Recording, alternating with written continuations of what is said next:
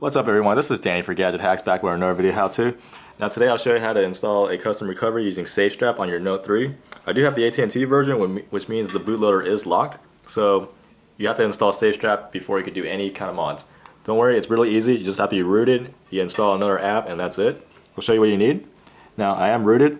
If you're not rooted, be sure to check out the link I provided. We're going to install an app called BusyBox. I'll show you what it looks like. Just go to the Play Store, search for BusyBox. You're going to install that. Click open.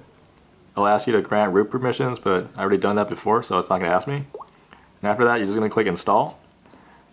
Now after you have BusyBox installed, you want to download the APK file for Safestrap. I am running KitKat, but if you are running Jelly Bean, you could also get the Jelly Bean version. Just download and install the APK file. Let me show you what it looks like right now.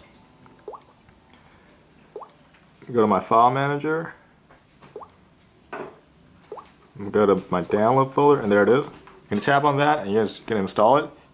Now since this is a APK file, you do need unknown sources enabled, but after that you could just install it and then launch Safestrap.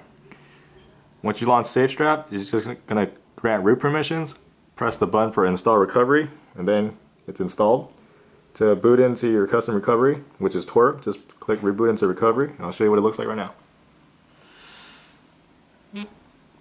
Just give it a few seconds to boot up, and you should see a familiar interface again.